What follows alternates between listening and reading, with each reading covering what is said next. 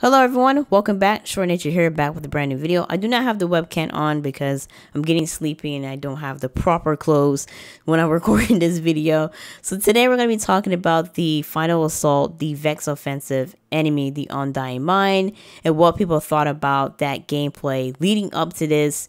Was a very much a disappointing game. If you're new to the channel, make sure that you subscribe and hit the notification bell to get notified when I post videos each week or every week onto the platform, and make sure you follow me on my social media platforms. So let's move on to the topic that everybody's been talking about, is the final assault of the Undying Mind. Now for me personally, the Undying Mind is just not what I really thought it was going to be. I thought it was going to be something drastic. I didn't know that there was a matchmaking into this. I thought that you had to find a group of 6 people to play the final assault, because you're going against the Undying Mind, you're going against a portal, and it might give you like a raid type of feel, and it gives you the same thing that you've been doing all week long leading up to this event. Now for me personally, if Bungie was going to do that, Bungie could have just been like, you know what, we're going to make the Undying Mind like a rotating enemy each week. Like have like different enemies each week. And then like the final assault could have been like one of the biggest boss fights known to man.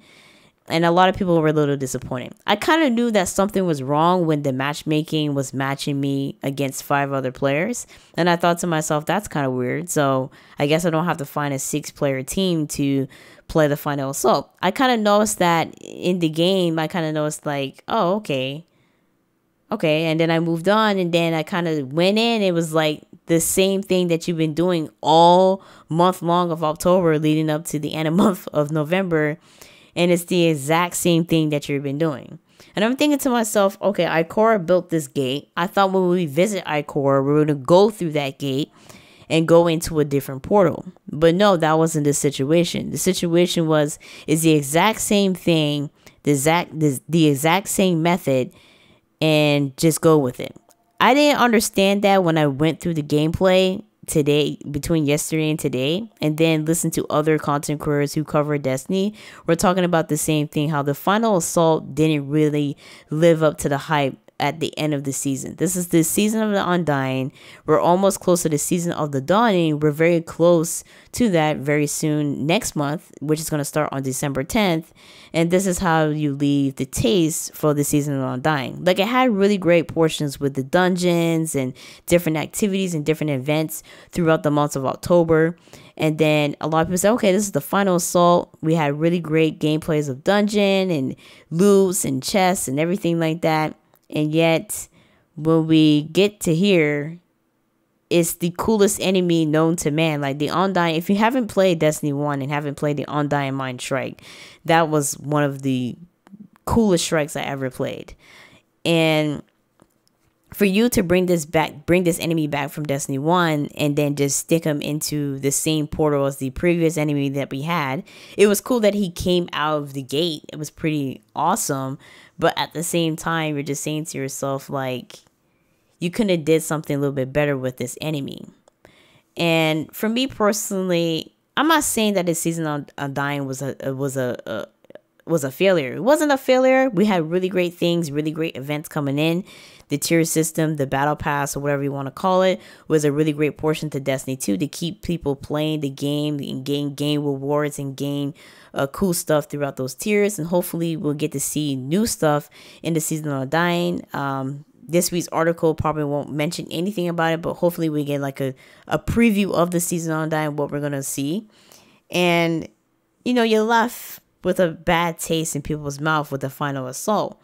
I can completely understand a lot of people, what they're coming from about this situation. Like, this is the Undying Mind. It's like, come on, man. Like, you could have did something better in this final assault besides this. Like, if you were going to do this and match people up regardless and have him doing the same mechanics like the previous enemy, you could have made the Undying Mind a rotating enemy each week and put some sort of loot in there that getting people to play that specific activity every day.